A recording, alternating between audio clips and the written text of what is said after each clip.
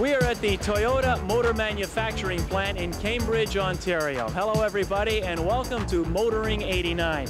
Now at first glance, this place looks like your average car assembly plant. But don't let looks fool you. There is nothing average about this place, and we'll discover why later on. But first, we're going to talk about seatbelts. Now, it's no secret that every year, seatbelts save thousands and thousands of lives. But if you're one of those stubborn people who still can't get used to those belts, our Sandra Neal now tells us that you ain't seen nothing yet. We all know that seatbelts are law in Canada. But in many of Ford Canada's 1990 models, there will be an additional safety device in the event of a collision. And to prove the point, they've brought in a heavyweight spokesperson. There you are. They're called airbags, and in the event of a head-on collision, they take less than half a second to deploy.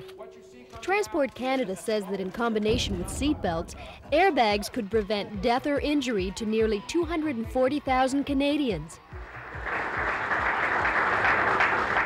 Well, good morning, ladies and gentlemen. Very nice to be back in your country again. You're making me feel very at home with your weather. With the help of Jackie Stewart, the Ford Motor Company of Canada will be introducing airbags in 80,000 1990 models. I've been now with Ford for almost 25 years, so most of my career has been spent with Ford Motor Company. It started off in motorsport because suddenly I had a fairly serious accident that I, for the first time, found that I couldn't walk on water, that I was as vulnerable as the next person. You know, most people believe that it'll never happen to them. It happened to me, I suffered by it, and I suddenly realized there was a lot to be done. Now the airbag comes in, and that's what's called a passive system. Now, the airbag, when it's fitted, of course, you've still got to wear your seatbelt, but nevertheless, it's going to reduce injuries, in my opinion. That's what it's proven in all of the tests. Jackie Stewart's opinion certainly carries a lot of clout, but critics are not convinced about airbags. They ask the questions, will they explode accidentally? And don't they block a driver's vision? Robert Rosenfeld spearheaded the development of airbags in Ford models, and he assures us there's nothing to be alarmed about. We just finished deploying this airbag in a mock simulation of how an airbag works. There's a number of myths that have come about airbags. Oh, when this bag goes off, it's going to envelop me, it's going to pin me in the car, I won't be able to get out of the car. The bag is totally deflated 1 second after the crash, and I think you can see for yourself that it's just not possible to do it. It cannot block your vision. And we know of no case where the airbag is ever deployed when it wasn't supposed to. One incident where the airbag did deploy occurred across the border and saved the life of Melanie Stevenson.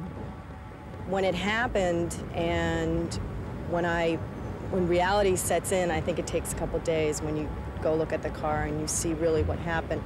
I realized at that point that if I hadn't had, the airbag, and I also had my seatbelt on, that I probably would not have, survived the accident. Surprisingly, the use of seatbelts is not law in all states.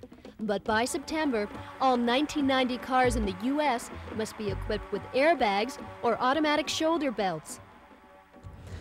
In North America, at least in the United States, they've been very lazy about buckling up. For what reason, I do not know. They're overprotected in so many other avenues of society, and yet they will not go to the trouble of wearing their seatbelts. You in Canada have given an excellent example to the Americans on that. We have a very substantial leg up in marketing that product in Canada versus the U.S.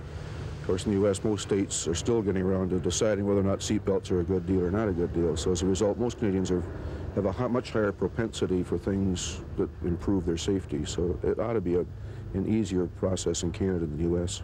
Do you think we're going to be seeing airbags as standard pieces of equipment in all vehicles in the years to come? Long term, not tomorrow and not next year, but we'll start at the top. We've got to start somewhere. And I think you'll even see them in trucks one day, but that'll be down the road a little piece.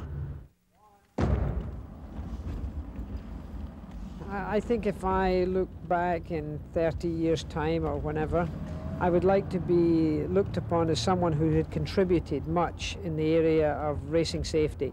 I think I would prefer even that people see me in that light rather than the 3 World Championships or the 27 out of the 99 Grand Prix that I won. because I hope that I've saved life. I hope that I've attracted more people's attention to the need for safety, more awareness to it. So I would say that's the thing I'm most proud of.